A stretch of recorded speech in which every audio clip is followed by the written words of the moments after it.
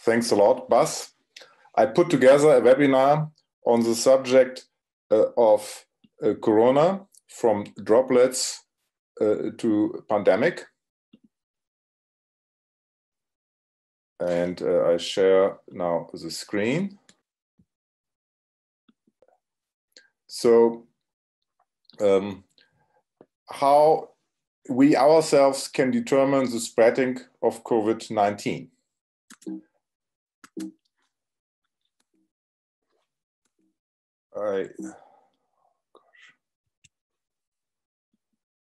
I start with lessons of the pandemic, how to prevent it.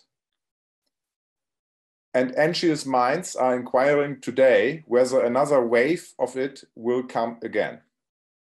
You may think that these questions are from today, but actually they are from 1919, from a paper Soper wrote on the lessons of the pandemic. Those days it was the Spanish flu, now it's COVID-19. And what Soper figured out is that there are three factors which stand in the way of prevention. First, the public indifference. People do not appreciate the risks they run. The great complexity and range and severity of the respiratory infections confuse and hide the danger. Second, the personal character of the measures which must be employed. Preventive measures devolve upon the persons who are already infected. It does not lie in human nature for a man who thinks he has only a slight cold to shut himself up in right isolation as a means of protecting others on the bare chance that his cold may turn out to be a really dangerous infection.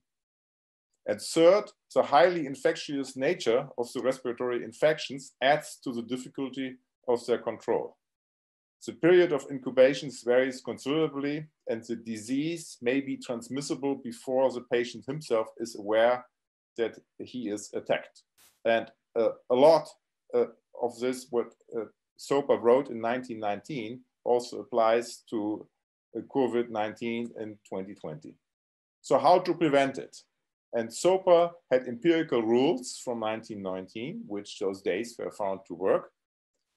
One rule was it is necessary to shut off those who are capable of giving off the virus from those who can be infected. This is a difficult procedure. They must be controlled by administrative procedures and by the exercise of appropriate measures of self-protection. Suspects should wear masks. There is danger in the air in which they cough and sneeze. Avoid needless crowding. Open the windows at home and at office. These were empirical rules from 1919. Today, we can explain why these measures work. So I will touch upon three subjects. There is danger in the air in which they cough and sneeze. This is what Soper wrote.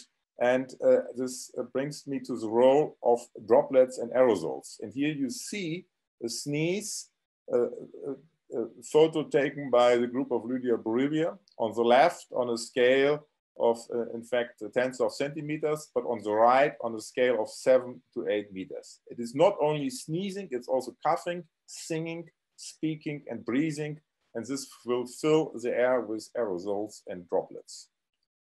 Next, on the subject of masks. Suspects should wear masks.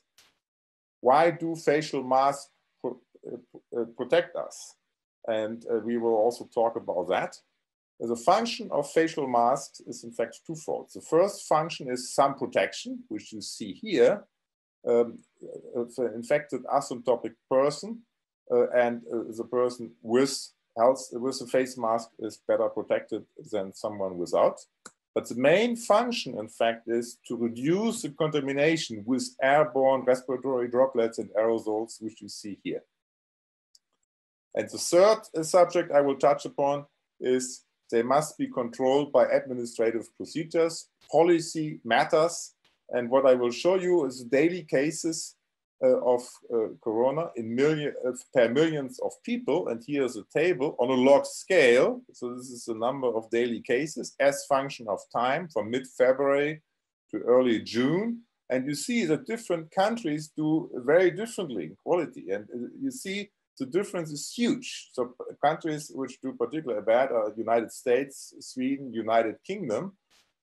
Countries which do better are Slovenia, South Korea, Taiwan. And look, it's a log scale. I mean, between here and here is a factor of 100. It's a huge difference.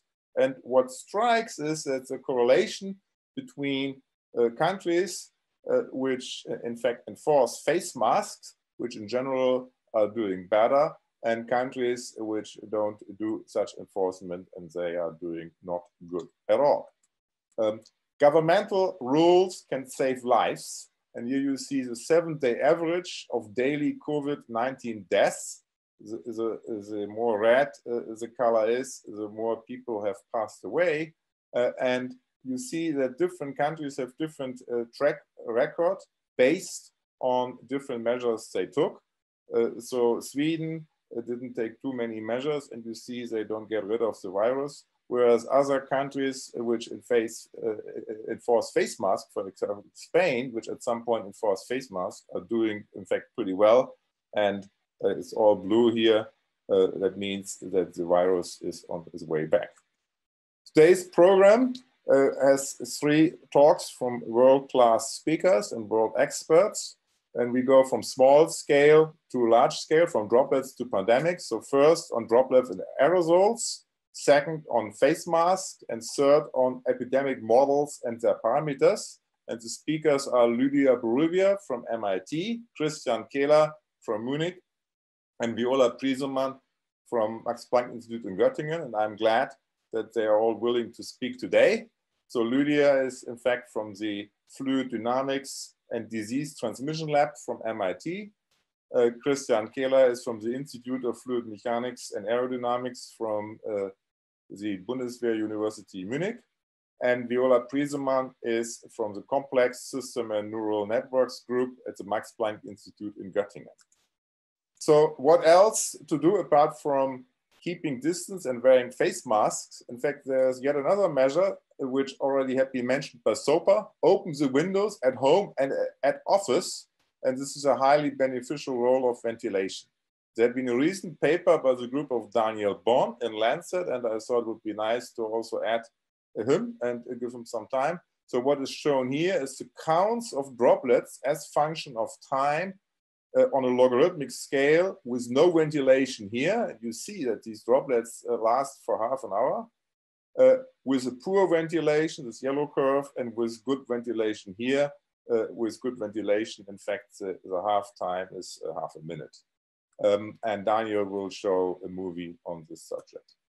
So what did we learn in 101 years of research on the subject, from the Science article in 1919 to the Science article in 2020, which just came out? I already showed a picture from this Prater et al. Article.